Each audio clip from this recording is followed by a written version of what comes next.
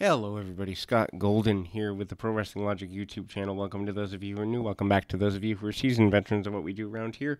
We cover both modern day and old school pro wrestling, focusing mainly on the old school aspect. This is the World Class Championship Wrestling Review Series.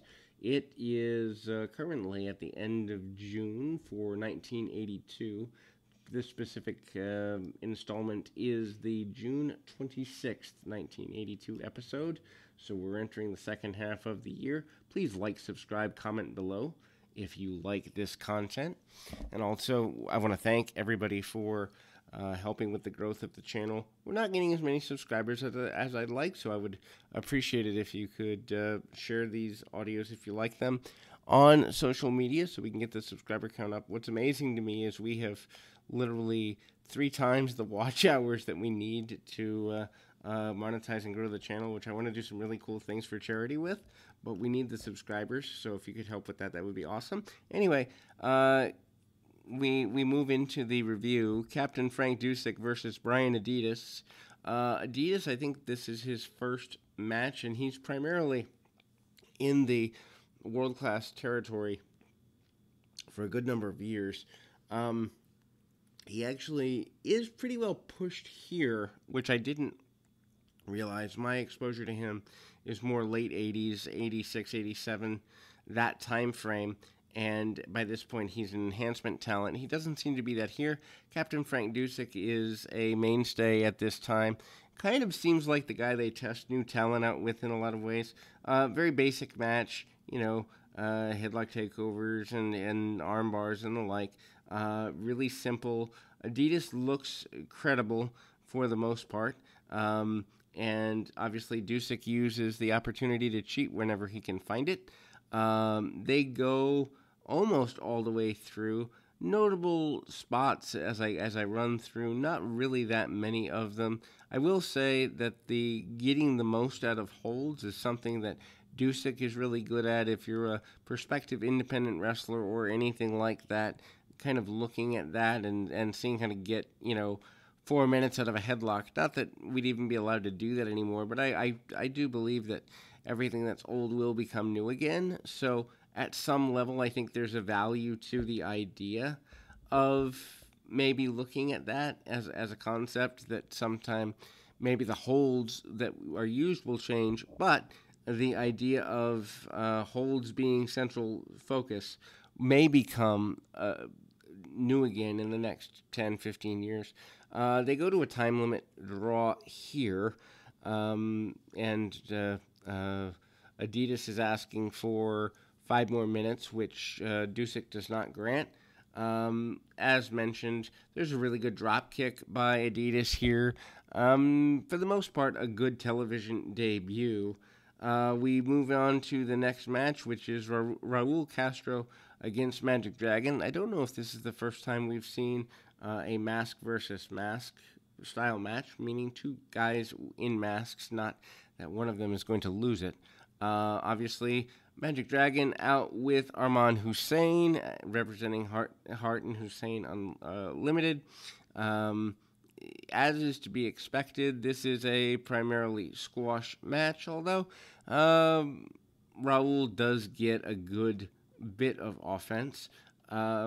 Match is innovative for its time in a lot of ways, in the sense of just a lot of strike-related stuff, a lot of back and forth, nerve holes, the backflip from Dragon, things that we've all seen before. But for, let's suppose there's a new fan out there or someone who's flipping channels in 1982, this is much, much different than the average wrestling match in terms of a more martial arts presentation. Obviously, today, it would be seen as like amateur or, somewhat tame, but back then, this was cutting-edge offense. A lot of different speed aspects, the backflip from Dragon, which is part of every match, the strikes that look like they were knockout strikes in terms of kicks, the prominence of holds, and even, just looking at something as simple as an easy nip-up from Magic Dragon is a big thing, and then the reverse head scissors, a la choke, is a big thing here too. He does win with this particular maneuver. We move on to Kevin Von Erich versus Arman Hussein. Von Erich does wrestle barefoot, I think, from here forward for the most part. Uh, Obviously, he did an interview a few weeks back regarding the barefoot thing being just something that's more comfortable for him.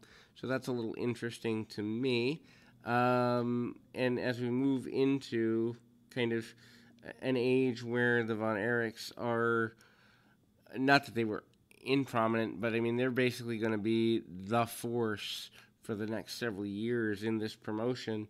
Kevin is kind of the unsung hero of the family in a lot of ways. The only Von Erich that is still alive. All the rest either losing their life to battles with drugs or unfortunate medical circumstances or suicide. So it's just a really sad family story. I think Dark Side of the Ring did a series on the Von Erichs. I could be wrong on that, but as far as the match is concerned, relatively basic. But the one thing I'm going through this iteration of World Class for the first time episodically, I think Kevin was a better striker than he was given credit for.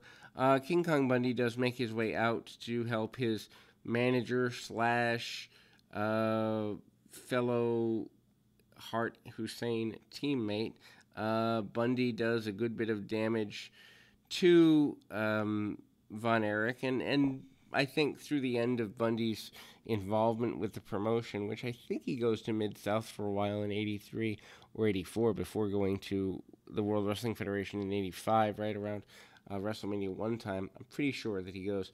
But there is, Von Erich with the claw. The claw becomes a major issue for Bundy, and Bundy just kind of, it's interesting. He walks to the ring, he slaps Kevin in the head, and even something as simple as a slap to the head from a guy Bundy's size is a big deal. And then Kevin drop kicks Hussein into Bundy, gets the pinfall, and then Bundy and Hussein beat him down for several minutes. One thing I like about this is that each member of Hart and Hussein International seem to have defined roles. I think one thing that's missing in wrestling today is defined roles for faction members. Bundy is your heavy hitter. Magic Dragon is a guy who, is to be respected and feared. Kabuki's the guy that takes some of the losses, but there's still mystery to him. Every guy, I think, has value, and I think certainly looking at something like the Dark Order or this new Retribution thing, who, outside of Brody Lee being the leader of Dark Order, who matters in those scenarios? Anyway, they're hyping the coming of a new talent in the weeks to come in an interview with Bugsy McGraw. McGraw is frustrated with Arman Hussein because Hussein is talking about bringing in a fellow African-American wrestler and seems to be pushing Bugsy to the side. This is the beginning of the babyface turn for Bugsy, which I'm kind of confused because we don't have the leverage of footage from 1981, but Bugsy seems to be babyface for a little bit there, or at least more towards the babyface side, and then does a turn to join Hussein and Hart Limited, and then turns back. All that in less than a year. So rapid turns seems to be a big deal. Then we go to an interview with Kerry Von Erich. He's in the gym. He looks like $1 million. Whether it's artificial or legitimate, who knows? But he looks like a guy who's a world beater, and he's talking about being ready for Ric Flair.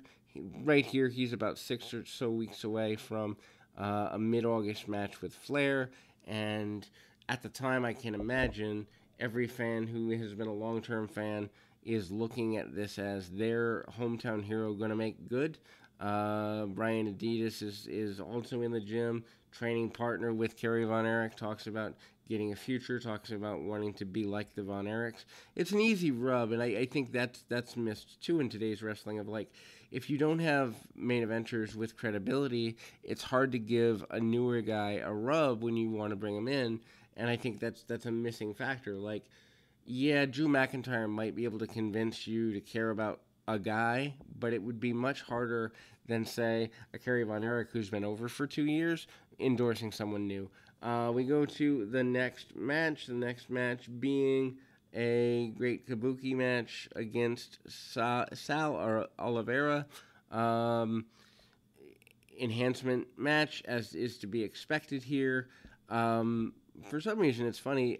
The order of events is out of sequence on the network, so the segments are not lined up properly. You kind of have to go backwards and forwards to get them. So I don't know who put this particular episode together, but they might have been in in an interesting state of being when they did. Anyway, we go through this match. It is what's expected here. Rather one-sided. Kabuki with strikes and nerve holds. Nothing really to write home about here. Amazing to me that Kabuki has taken, and this is something else that WWE is missing. Kabuki with a fist drop, by the way, to get the victory. But WWE and to a lesser extent other independent promotions are missing the ability to get heels over to the point where when they take losses, it doesn't affect their credibility. Now it's like everybody is even, so to speak, and it doesn't come off the same. We move on to the main event, Wild Bill Irwin and Al Madrill in a non-title match for the Texas Championship. Madrill, again, is a guy that I don't particularly like, but the fans do, so this would be one of those cases where if I'm the booker, I'm actually, and I will admit this, in my mind as a booker, I would be inclined to have other people book the people I didn't like or didn't see anything in, because if the fans are buying it, and I'm poor at booking this particular individual or group of individuals, that's on me because I'm costing myself money. So I think one thing that's important is if the fans are buying someone and you don't know how to book them, admitting you don't know how to book them is a valuable tool, and going, you know what, we're going to have people that book specific people I don't get as a promoter. I think that's a better way. Obviously, this match is very back and forth. They have I wouldn't say a long history, but certainly a history of going to battle with each other. Irwin takes it to Madrill, but Madrill took the majority of the match. He does. Irwin uses a stun gun, among other things, to keep his opponent at bay. Uses the particular slam that he generally does. Unfortunately for him, this does not work. Madrill eventually does take the victory. He takes the victory with a, let me just find it here. He takes the victory with a kind of a slip-over victory, for lack of a better term. He's fired up on him, and it's amazing because when Bill Irwin sells, he's so exaggerated with his selling that he doesn't have to go down. It's just his facials and with the hair and everything. He's really excited. You can see it, and the crowd buys it. So he's not taking a whole world of bumps, but he is able to, through facial expression, convey, urgency and whatever. They do a double down near the end of the match, and I mean they got probably 12-ish minutes, and it plays out well for them. But drop kick by Madrill, and then they go out to the floor, which it's interesting to me that they go out to the floor but don't use weapons. I mean, brawling on the floor is a legitimate thing back here at this time. Madrill gets him back in the ring and spends a little bit of time, probably about 30 seconds, continuing his offensive assault before taking the victory. It's also interesting to me that, now you take Madrill to the interview and he's talking about being Texas champion 3 or 4 or so many times, doing it for the people.